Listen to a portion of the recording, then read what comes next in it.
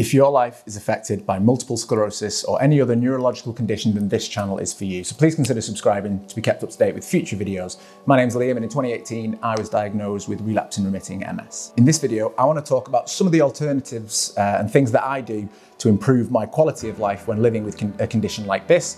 Obviously, I do take medication and things from the doctors and my neurologist, but there's other things that I do that I feel adds benefit to my life, and I want to talk to you about those in this video. Hopefully, there'll be a couple of things in this video that you haven't heard before or haven't tried, and I'd love to know how you get on with them and give them a go. So drop me a comment if you give any of the things in this video a go, and let me know how you get on. When it comes to things like supplements, we're always encouraged to increase the amount of vitamin D that we intake. So I do take around 4,000 international units of vitamin D a day. I think the recommended daily allowance is something like 300 or 400, so it's a significant increase, and that's supposed to help sort of give me a bit of a boost when it comes to the condition that we have. Alongside that, I take a vitamin B supplement that's like a multivitamin B. It's like B6, B12. They're supposed to help combat things like fatigue and are generally pretty good for us. So I just take a generic vitamin B tablet to help kind of boost that and give me that little lift that I need.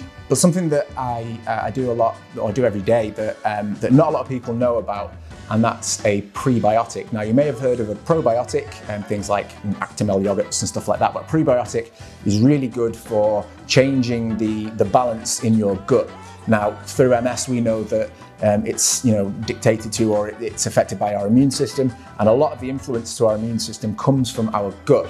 And if it's not quite the right balance, then it sends things like fecal matter and other horrible things into our system, into our blood, which causes things like inflammation, which with us with MS or anything else, you're going to get tired legs, you're going to get stiffness, spasticity, and generally a lot of the symptoms that you experience, will be made worse by inflammation. So having a good prebiotic is really useful. If you want to learn more about prebiotics and some of the things that I do, then there should be a link up here somewhere for be this side.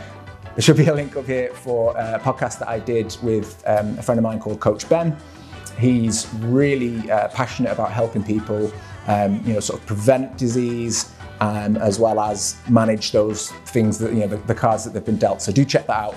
And if you've got any questions either about or for Coach Ben, drop me a comment and I'll get those answered as soon as possible. Something else that's worth considering is researching Dr. Terry Walls. Now, Dr. Walls, originally she was training as a doctor, doing her rounds in the hospital, and then she was diagnosed with quite an aggressive progressive multiple sclerosis. She ended up in a vertical wheelchair quite quickly.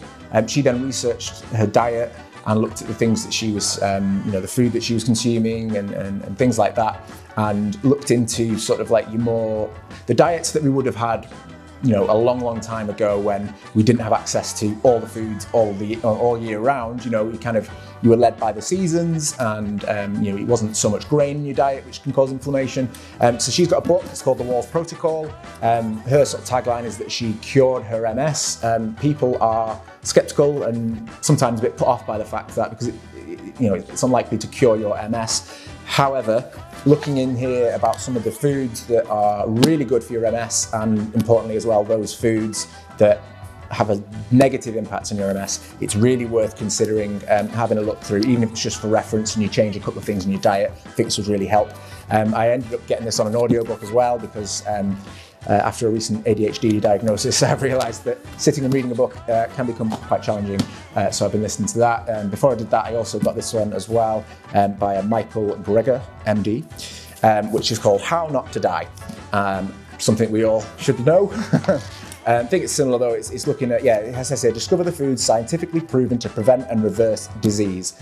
That sounds great. I'm still getting stuck into these, so I'll let you know how I get on, but let me know how you get on in the comments. Something else that I've been researching is mushrooms. Now, I'm not talking about little portobello mushrooms from your local supermarket, nor am I talking about psychedelic mushrooms and going to a different planet. But there has been a lot of research recently into how mushrooms have different health benefits. We are genetically, surprisingly, very similar to mushrooms in our makeup, and different mushrooms have different health benefits. I originally stumbled across the idea through a podcast by Roxy Mafusi, who had the guys from Dirty on her show. So that's Dirty. Tea as in tea, and they do lots of different sort of teas that, and coffees that have different mushroom sort of bases that are suitable for things like concentration, eliminating brain fog, or there's ones for like energy boost to combat fatigue. Really worth looking into mushrooms and seeing how they can be incorporated into your diet to help alleviate some of those symptoms that you get. And yeah, and it can, you know, coffee in the morning, but it's got mushrooms in it. Doesn't really taste like mushrooms, so yeah, it's good to go. I also did a video on another channel looking at Wim Hof. Now, when I sort of first was introduced to Wim Hof by Coach Ben, I was fascinated by his story and what he does, and I've been following some of his practices for a while now and certainly seen some health benefits. I did do a video on another channel that you can check out. But one of the things that I do meticulously now is once I've had a shower and I'm clean and I've had a wash in a nice warm shower, I knock the temperature down to the coldest it will go, and I have a cold shower afterwards to sort of rinse myself off and try and stay under that shower for as long as possible. It's proven that cold showers does something to your immune system, it does something to the cells in your body that can give you energy, can give you a boost. And Wim Hof's sort of mantra is a cold shower a day keeps the doctor away. It's not easy for everyone to start doing, but if you look into sort of Wim Hof and his practices, he can tell you how to sort of gradually build it up, you know, gradually bringing it down to cold for a small amount of time and then doing it quicker and longer. But yeah, I would seriously recommend cold showers. I can't recommend them enough. It has, I would say it's really has had a really significant impact, a positive impact on my life. So yeah, give that a go as well, because you will feel the benefit. Another topic that I'd like to kind of get into is cannabis. Now, cannabis is something that is talked about a lot when it comes to MS. There are a lot of people that have stated that cannabis has helped with their condition. We are seeing gradually some rules relax when it comes to, you know, obviously you can get CBD everywhere, which is great for you. But also there are things, is it sativa or is that sugar? I can't remember. You'll have to let me know. But yeah, there is sort of some progress with that, and I'll hold my hands up. I smoke cannabis now every evening, so I go about my day as I normally do, put my kids to bed, I have something to eat, and then I will smoke cannabis. And I find that mix, that ratio of CBD and THC has a huge positive impact on my life. Basically, it allows me to sort of semi-switch off from my MS and just relax. It helps my legs and the pain. Obviously, that's not something that everyone has access to, and I wouldn't necessarily start delving into the world of classified drugs, but again, worth looking into. Another audiobook that I listened to about cannabis, I'll put a link in the comments too, because I forget the name.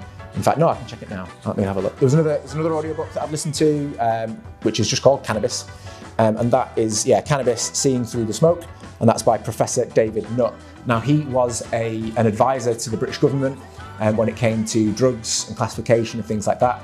He then did a lot of research into cannabis and started to talk about it in quite a positive way, and was immediately sacked, which goes to show, you know, he sort of alludes to what do you call it when it came to like alcohol?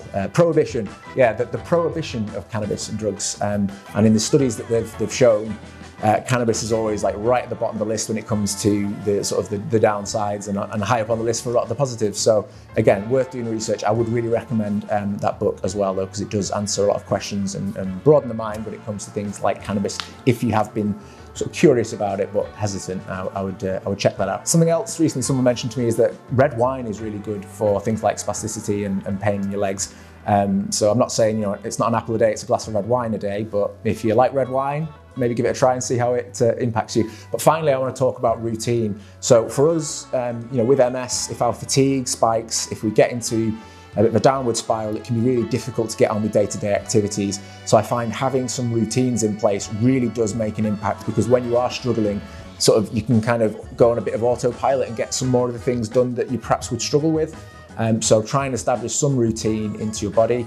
If you're coming here for as many audiobook references or book references as you can, there are a couple. There's Atomic Habits and Tiny Habits, which really do help you to kind of establish a routine and get into good habits. So I would check those out. Hope you found this video useful. If you want to see more content like this, then don't forget to subscribe. Hit that like button if you enjoyed it. And yeah, drop me a comment. I love talking to you guys. It's great to hear your stories and your advice. So let me know how you get on if you've tried any of the suggestions that I've given. Also, if there's anything I haven't suggested that you found has been useful in your life, drop that in the comments as well, because I'd love to learn about it and give that a try. And I'm sure anyone else watching the video would as well. So yeah, let me know how you get on. But thank you for watching the video, and I'll see you in the next one.